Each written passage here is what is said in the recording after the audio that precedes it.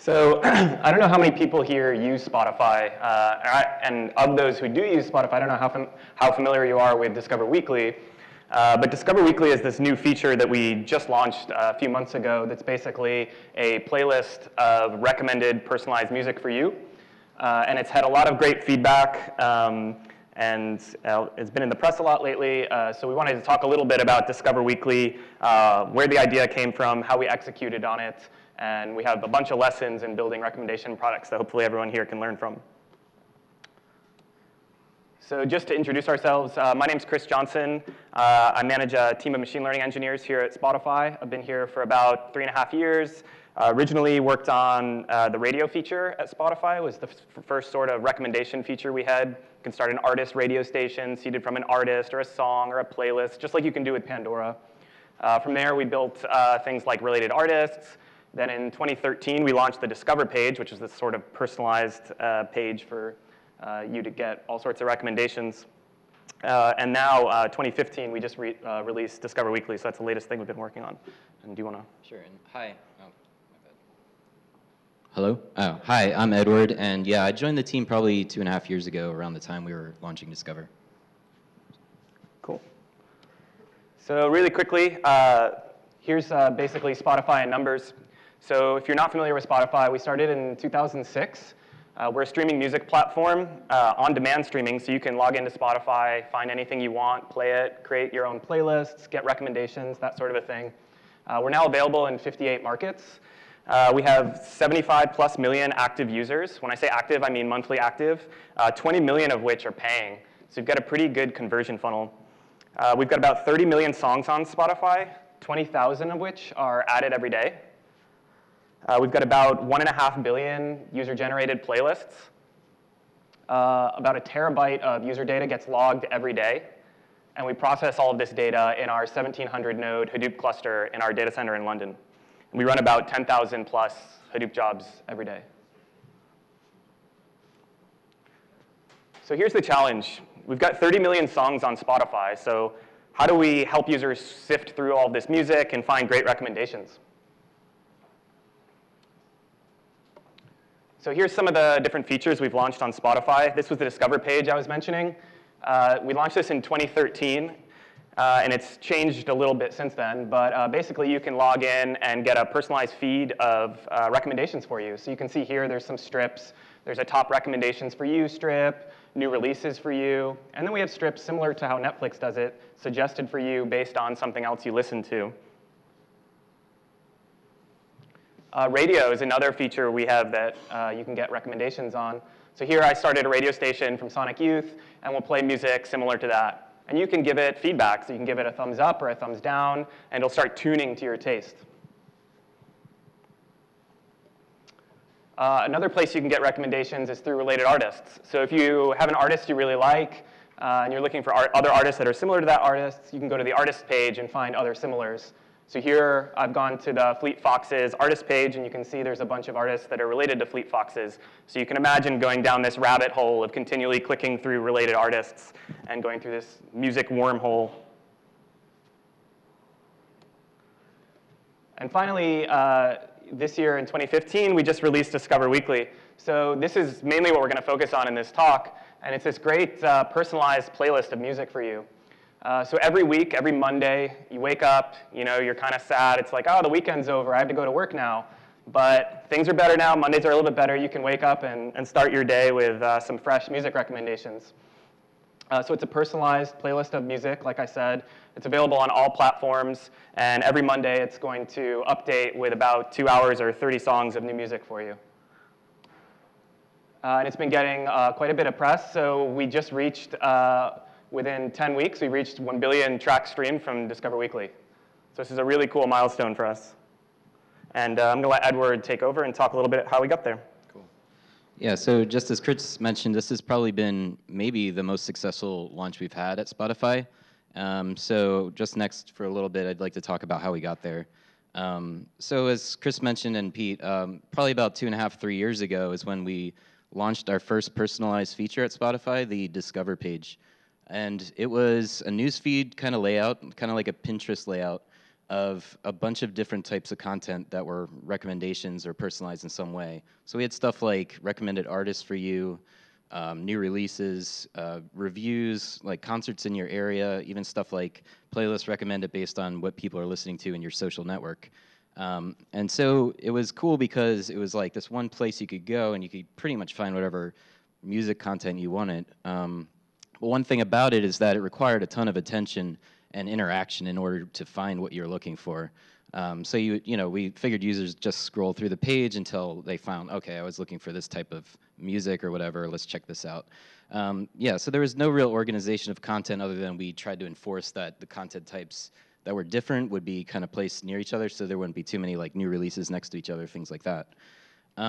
So we iterated on it a bit, and then in 2000, towards the end of last year, there was a major UX overhaul of the entire client, and that's when we came across this Netflix-style layout, which we introduced across the other features, like the browse, genres, et cetera, features on Spotify. And for Discover, what we did is we just stripped away most of those content types and focused on simplifying it to just being albums that we could recommend to you and new releases. So like Chris mentioned, there's suggested for you based on something you listen to, and then there's also strips around new releases for you, or just like top recommendations based on what you've been listening to lately. So it was more organized, so it's easier to navigate and figure out, if like you're into a certain style right now, you could probably find that easier, but it still required a lot of interaction. You would have to come in every time you wanted to listen to a new album, interact with the page again.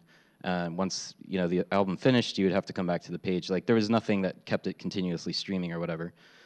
So we compared this then to the Browse feature that we had just launched. And Browse was the new homepage for Spotify when you first log in, and it shows you just a list of playlists that are hand curated by our internal editorial team.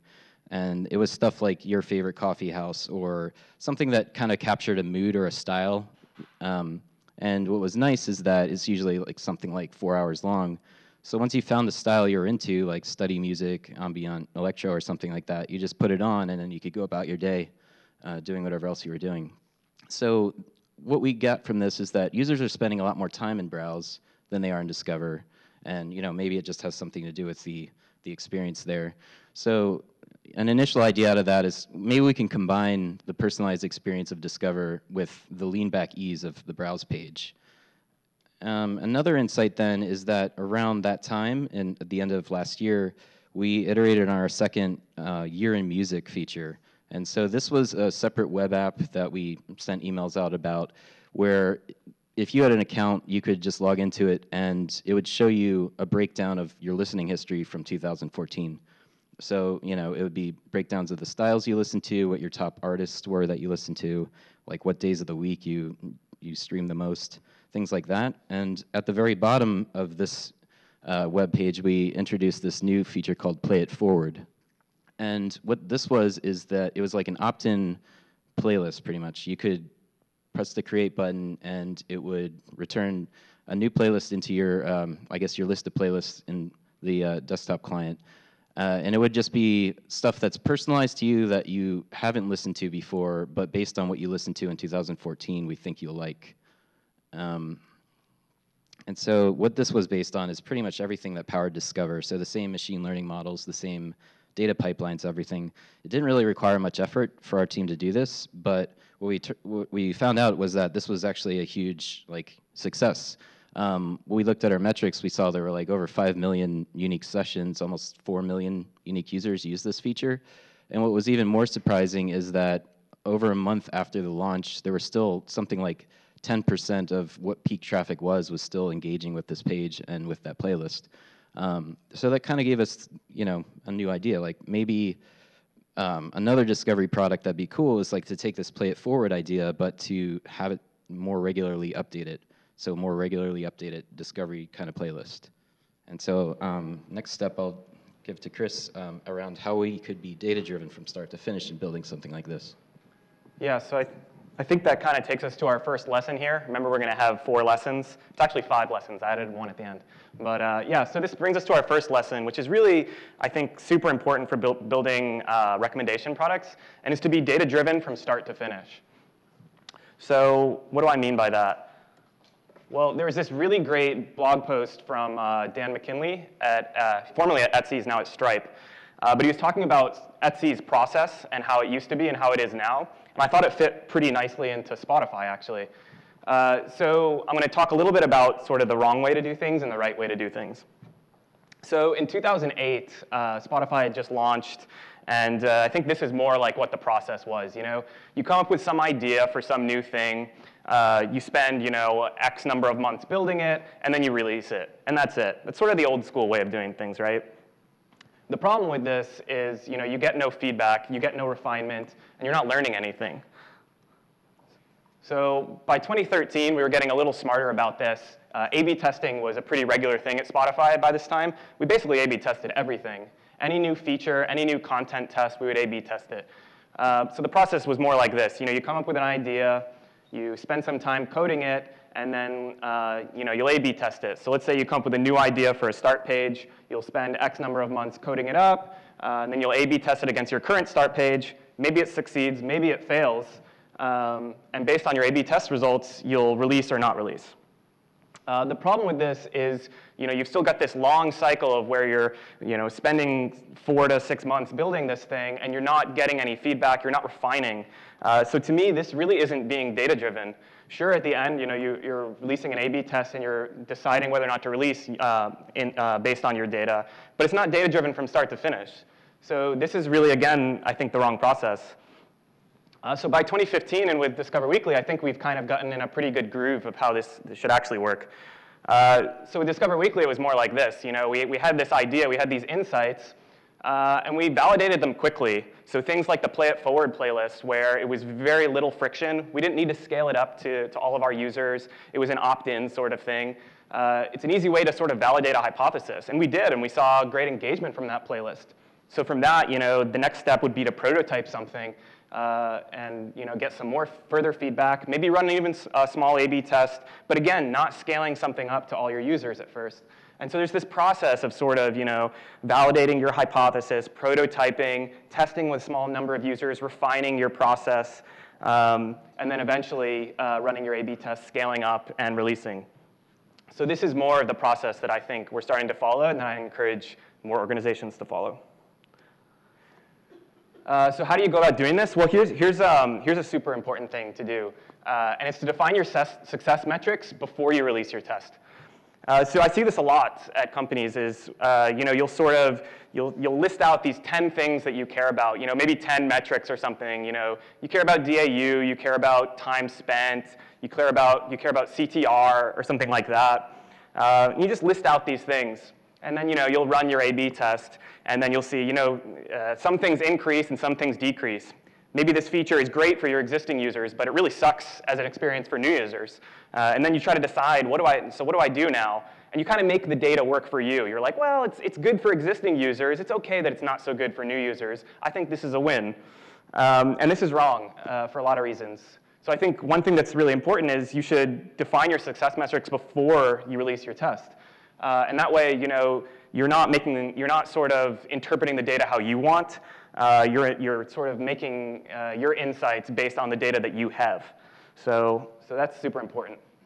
And one thing that I always like to talk about is kind of, I think, for the most part, you can kind of define what you're trying to do into these sort of 3 buckets, or these 3 classes: reach, depth, and retention.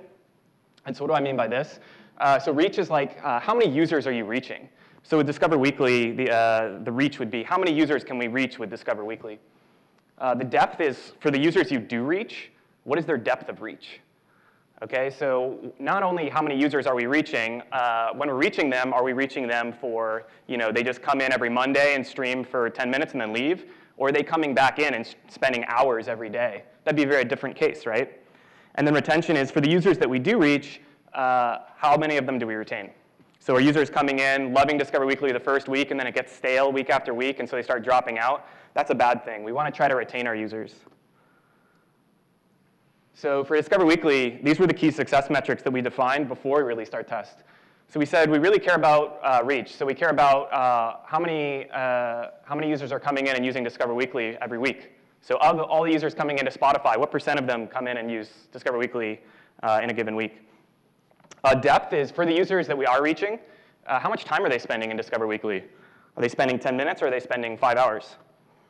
And then the last thing is retention. So week over week, how many users are we retaining?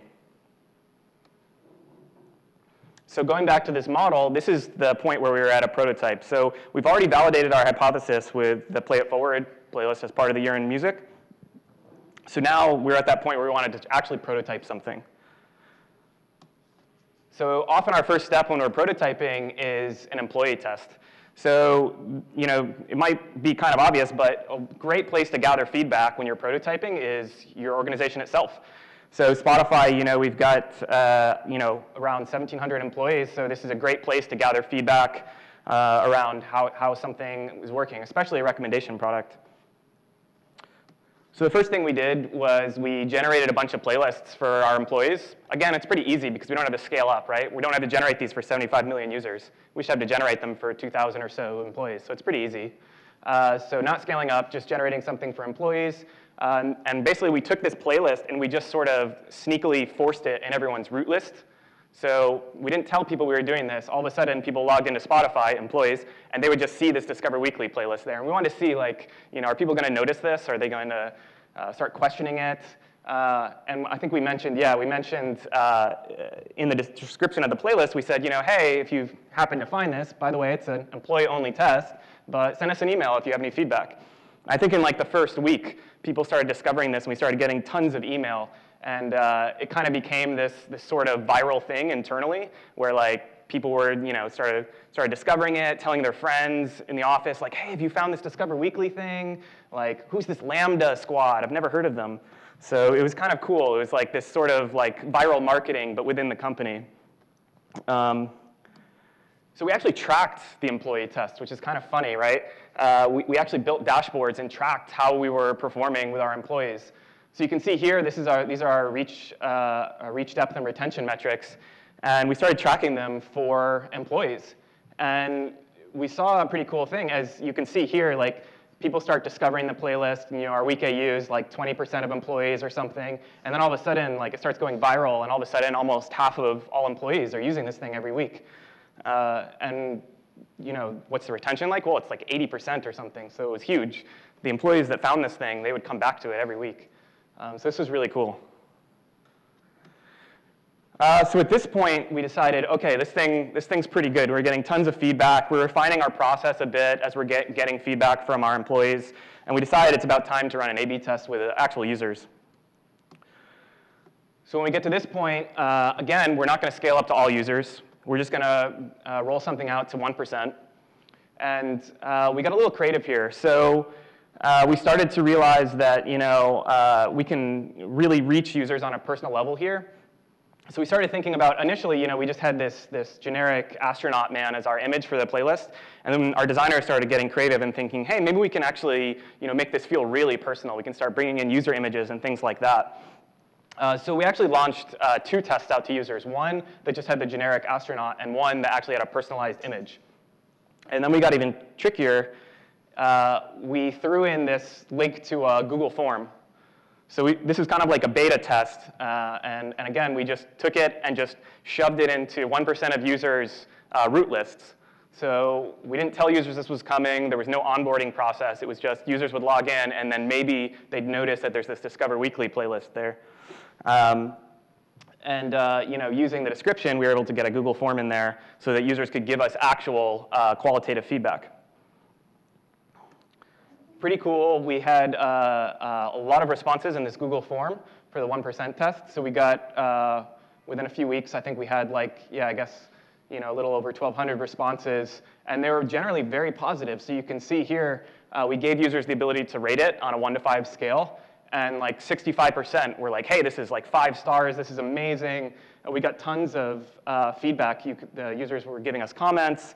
And we used all these insights to decide, how do we want to scale this thing up? What worked about it? What didn't work about it? How do we refine it? And so again, going back to that data-driven from start to finish, it's very important to kind of gather data and feedback very, very early on before you scale up. So another thing that we learned early on was the personalized image actually had a lift of 10% in week AU. So this was actually pretty surprising to us. We didn't really think that we'd see any difference in the metrics, but it turned out that it actually made a huge difference. So when we were doing this and we were thinking about it, it was like, okay, if we're going to actually do this at scale, these images, these personalized images for 75 million users, it's going to take quite a bit of infrastructure that we don't currently have. So this really informed us on, hey, this is actually worth it. We're going to get this 10% lift if we actually do this. So that brings us to our second lesson, which is to reuse existing infrastructure in creative ways. So one of the coolest things about Discover Weekly is that we basically are just reusing stuff we already had. The algorithms were the same algorithms we were using for the Discover page, the same algorithms we were using for radio, the actual UI and format. We were just reusing the playlist system. We already had this great, amazing playlist system at Spotify, and we're just reusing it. And then also, I want to encourage you to kind of think of creative ways in which you can reuse your infrastructure. So things like, we reused the description in order to put this Google form in to get feedback from our users. Or using the image as a way, as sort of a vessel to kind of communicate with your users and make this thing feel really personalized. So the actual work that went into Discover Weekly was actually very little because we're reusing things that we already had. So here is more or less the Discover Weekly data flow. And I've kind of included our data flow for other features on here, so you can kind of see that Discover Weekly was really very little extra work. So this is kind of the flow at Spotify. Over here on the left, you've got the clients, so our users, they come in, they'll hit an access point. We have data centers in Stockholm, London, Ashburn, Virginia, and San Jose City, California. So you'll hit an access point, and then you'll go and you'll try to stream from a feature. Maybe you stream from an artist page, a playlist. Maybe you go to the Discover page. All of our streaming data gets passed through Kafka, distributed message passing framework. And we have hourly jobs that will then basically listen to Kafka and propagate all of that into Hadoop distributed file system.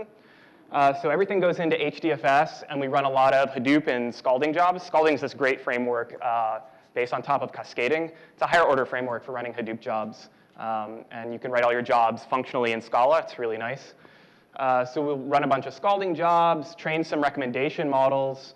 So we have some batch collaborative filtering models, some NLP models on track data or news and blogs and that sort of a thing. We also analyze our raw audio and train some models on that. All this went into a recommendation pipeline that was already powering the Discover page. So really, all we needed to do here was just also pump out these playlists for Discover Weekly and then find a way in order to publish them. And as long as we could do that, we could scale up Discover Weekly to all of our users. So really, reusing infrastructure was a huge win for us. So we talked really briefly about recommendation models, then I'm going to hand it back over to Ed to talk about the publishing. So we use a ton of recommendation models at Spotify, and we're continually trying to improve upon them. So I just wanted to very briefly give an outline of the kinds of things we're looking at. So kind of the lifeblood, I think, of recommendation models at Spotify is generally collaborative filtering. And when we're talking about collaborative filtering at Spotify, we're generally talking about implicit feedback collaborative filtering. So one thing we do a ton of is latent factor models using our implicit feedback data. So we have a lot of data on what users are streaming. And it's implicit feedback, right? Because just because you listen to something doesn't necessarily mean you're saying, I explicitly like this thing. If you listen to Michael Jackson 3 times, does that mean you really love Michael Jackson, or are you just kind of passing through? If you listen to something 1 time, maybe that's even a negative signal, right? So this is kind of the framework for how you can do an implicit matrix factorization.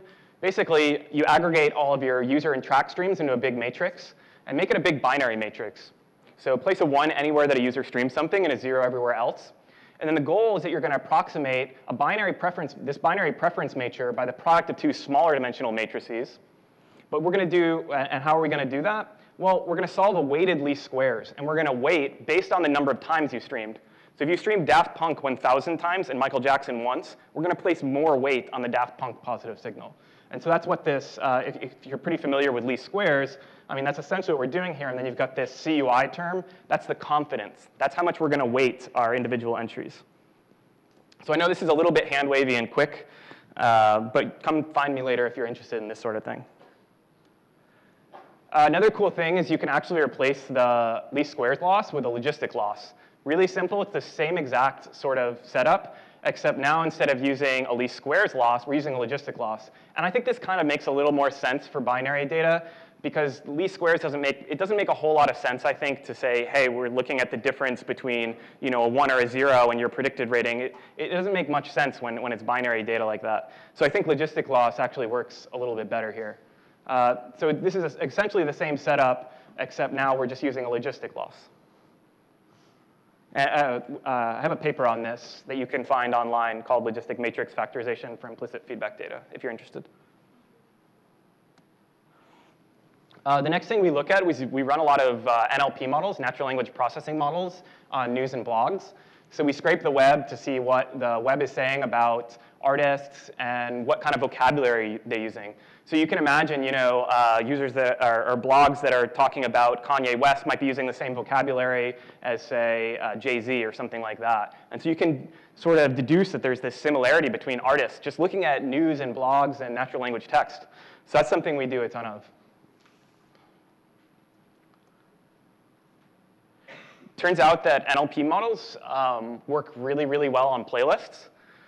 So this is something that Eric, who you heard talk yesterday, discovered really early on, is that we've got this treasure trove of 1.5 billion playlists that it's an amazing data set, because you can think of them as just a bunch of documents, and then you can think of all the tracks inside the playlists as just words. And so now we've got all of these documents with words that are cleverly placed together such that the ones that are close to each other are similar in some way.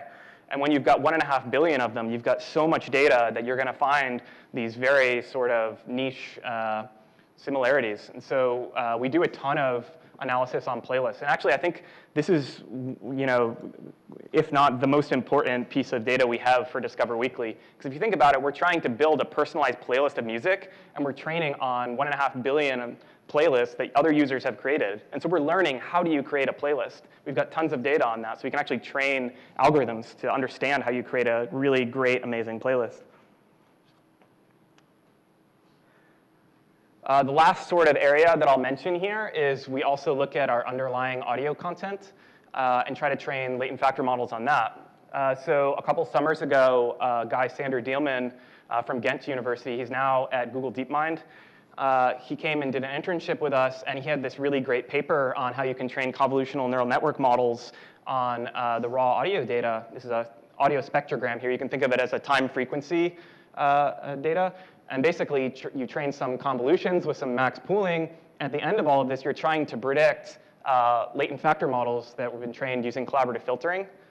So now you can train this model. You have a new song come in. Even if you don't have any user data on it, it's not been added to any playlists, you can actually run the raw audio through this model and get out a latent factor vector that actually kind of makes sense. So this is another area we look at. So I mentioned latent factor models a bunch, but really what am I talking about when I say that? So if you've never seen this before, essentially all the models that we're training, they're placing all of our songs on Spotify in this high-dimensional space. So think of it like a 40-dimensional or 100-dimensional space, such that the items that are very similar to each other are going to be close in that space, defined by some metric. In our case, it's generally the cosine distance. So here, if you normalized all the tracks, the cosine distance between them is essentially the similarity between the tracks. So how many people recognize all 4 of these album covers? Yeah? That's awesome. One person? OK. Sorry.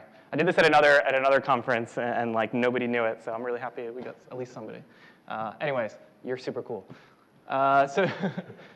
Yeah, so essentially, we put all the songs in this space, and we also put users in this same space, right? And so then what you can do is you can just look at any user in this space, and you can look at the cosine distance to all of the songs, and the ones that have that are the closest are going to be essentially the greatest recommendations for you. So that's basically recommendation models. I'm going to hand it back over to Ed, and he's going to talk about how we scale up. Yeah, so getting back to Discover Weekly then. So yeah, we've discovered from our A/B testing, our user tests, that this is great. Now we have to worry about the hard part, scaling it up to 100% of our users. So this actually did turn out to be the most expensive part of the project, and it had to do with interacting between 3 different offices. Gothenburg in Sweden is the office where our team that handles the playlisting system operates out of. There's also an office in Stockholm that handles some other of the systems involved. So the major challenge then is, how do we create and publish 75 million playlists in a timely manner. We wanted to do it all within a week, and that was to align with an internal press announcement around it. We didn't want to announce, hey, there's this cool new feature, and then like have most users go to check for it and can't find it. So we gave that constraint, and then additionally the constraint around the personalized images. Since we saw such a huge lift in engagement for users that had their image personalized to their Facebook image, we decided that right out of the gate we should try our best to have that as the initial feature. So we had to interact with the Facebook API, do a lot of image processing, and also upload this to a different service. And then, of course, Spotify is an international product, so we'd have to worry about translating not only the description of the playlist, but also the image where it says Discover Weekly into what would be relevant in like 20 plus different languages. Another end of it then is the weekly refresh. So we've constrained ourselves to say, hey, everybody, this is going to be available for you on Monday mornings. So it's the first time, I think, with Spotify where we've had a really time-sensitive update to worry about. And you know, with that came a lot of other things, like we have to worry about time zones, for instance. Somebody in Australia would need to see this. I think it's probably going to be refreshed in the next couple hours for Monday morning, whereas in Europe or the US, it's going to be later in the day. So how do we refresh 75 million playlists every Sunday night? So just a quick overview of the publishing workflow. Here's what we ended up with, and this was the quickest way to get this out. So we start with our Discover Weekly recommendations, which are you know, based on Hadoop jobs, so they live in HDFS. And we have a publisher that uses RabbitMQ to parallelize the publishing. So there's two major things it's doing. One is that each of these workers is going to, for each playlist, check with Facebook to see if the user is connected, but also if their image has changed, and if so, we'll have to kick off a new image processing and transcoding. So transcoding is where you basically resize it for different platforms and stuff. So we have a separate service for that, and we store those images up on CDNs around the world. And then the main thing is to interact with the playlist backend and update the playlists. So ideally, we wouldn't have this crazy workflow. We'd probably have something like take the recs from HDFS and ingest them into Cassandra. But due to the complexity of the playlist backend, we went with this approach first. So that's pretty much, you know, that's the high level. It worked out for better or for worse. And right out of the gate, we started seeing some great feedback on Twitter. You know, pleasantly surprised, a fair assessment of my tastes. It's scary how well Discover Weekly knows me. It's nice when someone gets you, stuff like that. We also had probably the most press coverage of any release to date for Spotify around this. Pretty much all the major press outlets picked up some kind of story around Discover Weekly, and some are still coming out. The other end of it was sometime in September, we actually had a oops and didn't update on time. And what actually turned out to be interesting is that users reacted to this, and we could really tell, wow, people are really engaged with this playlist. So we saw stuff like it's 10:41 a.m. on Monday, and I haven't seen an update yet.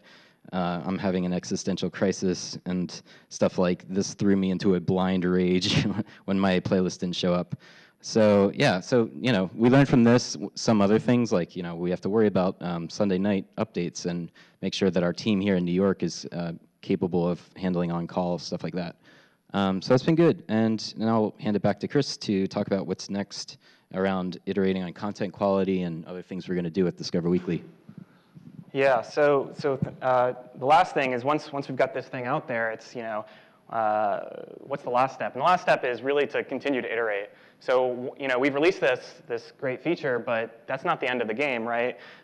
So now we get to the really interesting part where we can continue to iterate on the quality and improve it. And now we're getting tons of feedback data, so we know what users are listening to, we know what they're skipping, we know what they're saving, and we're going to use all of that to continue to improve upon Discover Weekly and make it even more awesome.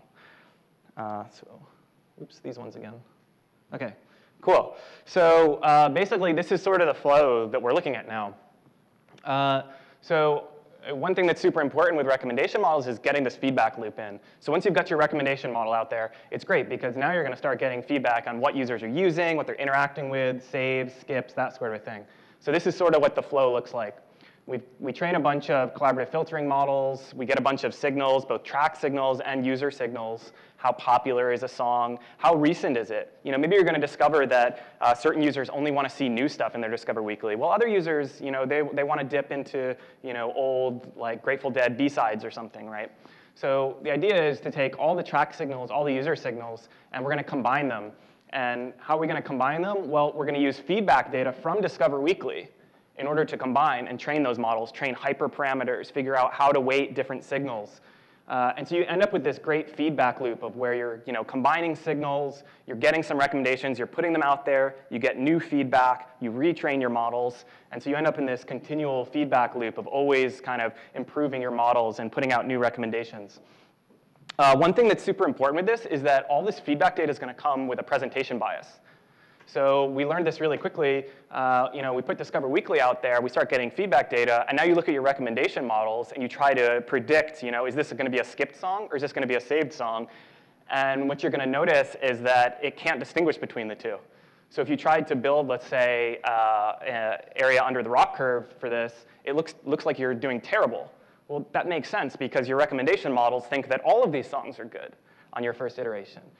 So one thing that becomes super important is sampling random negatives, and this helps you sort of step out of that presentation bias a little bit. So to illustrate this a little bit better, this is kind of the situation.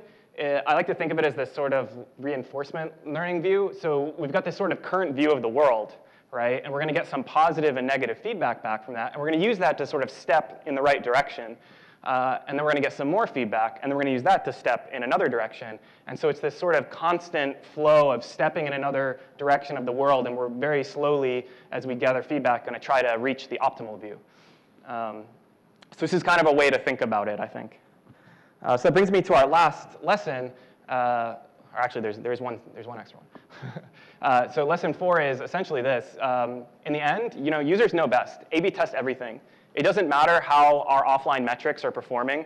It doesn't matter what employees are saying. It doesn't matter what some small group of 100 users that you're testing with are saying. At the end of the day, the only thing that matters is your users. So at the end, always A/B test everything, and that's what you're going to fit to. And then the final lesson is essentially this, and I think this is really the story of Discover Weekly. Discover Weekly wasn't something that was handed down by executives in the company. It wasn't, we had this great grand strategy about building these playlists and it was going to be amazing, and we included, hundreds of engineers in this amazing process. No, Discover Weekly was, 3 engineers who were noticing some insights in their data and the features they were working on, and then decided to build something. So I think the real magic of Discover Weekly to me was that it was bottom-up innovation. So I think this is super important. I think if you empower bottom-up innovation in your organization, amazing things will happen. So this isn't to say that you shouldn't have long-term planning and you shouldn't do that, but I think empowering bottom-up innovation and trusting your engineers is super important. So that's it. Thank you very much. I just want to mention also we're hiring machine learning and data engineers. So find us, come chat with us. Thanks.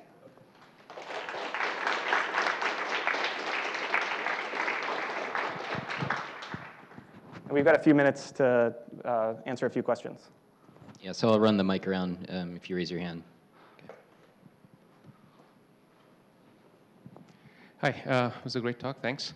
So my question is, how often do you have to relearn your machine learning models? And do you have any specific strategies for temporary shifts in preferences, just like in news and stuff? Or is it just a universal model that does good enough? Yeah, so I think if I understand the question, so you're asking, I think you asked 2 questions. One is how often do we train the models? And then the second is how do we deal with shifts in data? Is that right? Okay. Yeah, so the models themselves we train weekly. So we'll train our models every week, which will in turn generate new recommendations. So not only are the individual models being trained on new data sets, but the feedback used to combine signals is going to change every week. So the recommendations are going to be slightly different each week, which is great because that means we're also going to get feedback on new data points. And so it's sort of reducing that presentation bias is going to get reduced over time because we're going to be sort of sampling from the full world, right? So every week is when the recommendation models get trained. And then the other question you asked was, how do you deal with shifting things, like maybe in the news news articles are shifting, new artists are coming in. How do you deal with that? So one thing I should mention is on the actual user data, so looking at what users are listening to, we use an exponential time decay. So the stuff, for example, you listened to last week is going to count a lot more towards your Discover Weekly playlist than the stuff you listened to 3 months ago. And we do the same thing with news articles and that sort of thing. Articles that came out last week count much higher than articles that came out 10 weeks ago. So if an artist like Drake is really shifting his sort of music personality, we want to try to fit more to the more recent news.